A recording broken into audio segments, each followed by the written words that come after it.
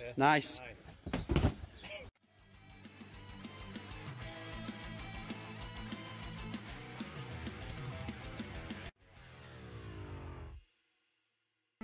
Hey guys, Kinniku Ninja here. I'm here about to make my own climbing wall in my back garden using my existing equipment, making some slight alterations, and here is the plan that I've made using not quite to scale lolly sticks, but here's the plan. So what I've got already is these 3 posts up in the garden, 2, 3, that's currently where my salmon ladder is, and the other thing I use.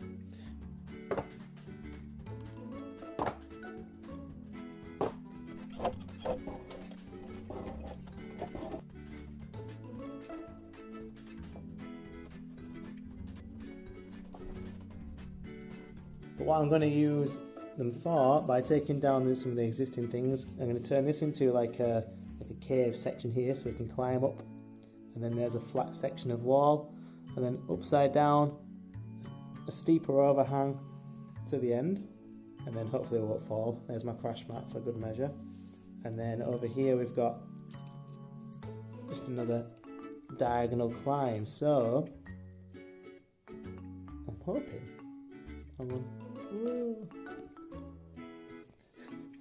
hoping it all works out. Anyway, here's to a quick montage of things coming together. So as you might imagine, this wall was in the works on paper for a long time before I made any decisions. Pause the video at any point if you want to see these in more detail. Between myself and my 2 best friends, we drew, we chatted, we redrew, we made models, we redesigned, we did everything we could do to make sure we could get the most for our money and get the most out of the available space without making too much work for ourselves or increasing the expenditure. I don't think you should view this video as a tutorial because I'm building on top of what I already had, and 99% of people don't have the Ninja Warrior setup in their back garden that I had. But you could look to this video in order to gather ideas for your own home wall. Now, I'm not the best with tools, but fortunately my friends know what they're doing, so things started coming together very quickly.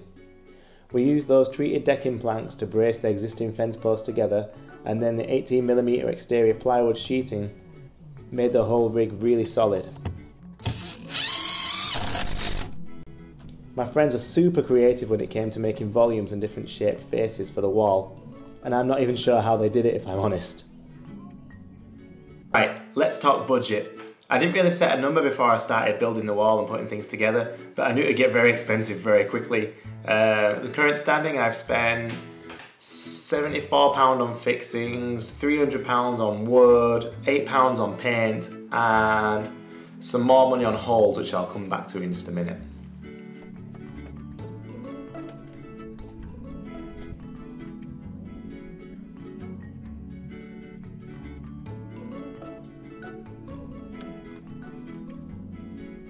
It was at this point we decided to treat the whole thing in wood treatment to protect it from the elements. But we also used silicone to go in between every little gap to make sure that no water could get through and penetrate the wood. And then we covered it with a huge tarpaulin and battened it down to make sure it didn't blow away in any crazy weather and ruin the structure. I really want this to last so we can get the most out of it. Now, climbing walls use T-nuts to make sure all the fixings go into the wall, all the holes go into the wall, but they're super expensive. So we decided just to drill straight into the wood and screw it in place.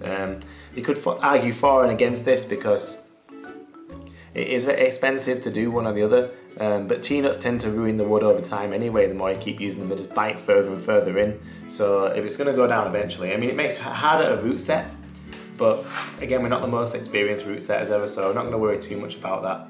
We're just going to have a play and see what comes together.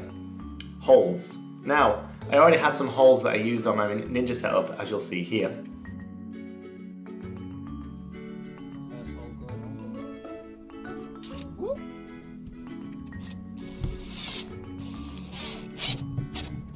Sometimes you can buy them really cheaply. I know I got them from a climbing gym when they were getting rid of them. They're like £1 per hold, but all the climbing gyms are closed because we did this during the pandemic, which was a shame. My father-in-law has some serious skills when it comes to woodwork and carpentry, so he managed to make some holes for us, which are on the wall. You can see them in the video. It's what we did to begin with. But my friend very kindly purchased some for us, which I very much appreciate. Thank you so much. Sounds just like at the proper climbing gym. Almost just sounds like we know what we're doing, just doesn't look like it. What do you mean? Sounds like we know what we're doing.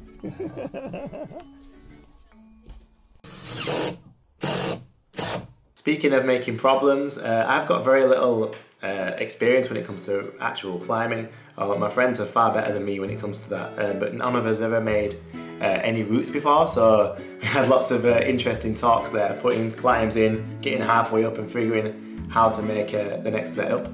The next move up even, but a lot of them were very, very difficult. I think the first route that we put up, we leveled at about a V5, which is not a good place to start. So now we've set some nice easy warm-up climbs, which we'll see very soon, followed by the harder ones.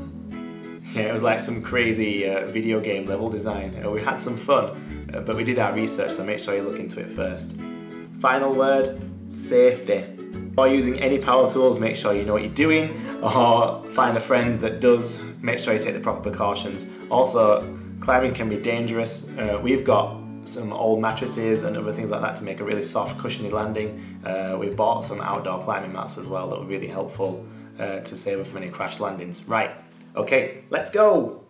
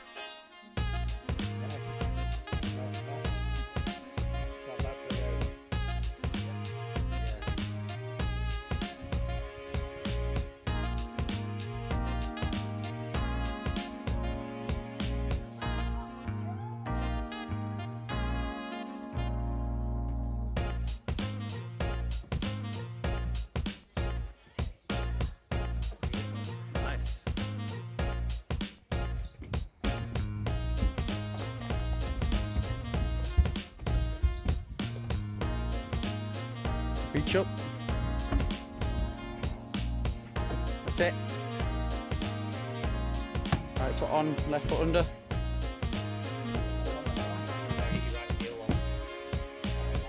Nice.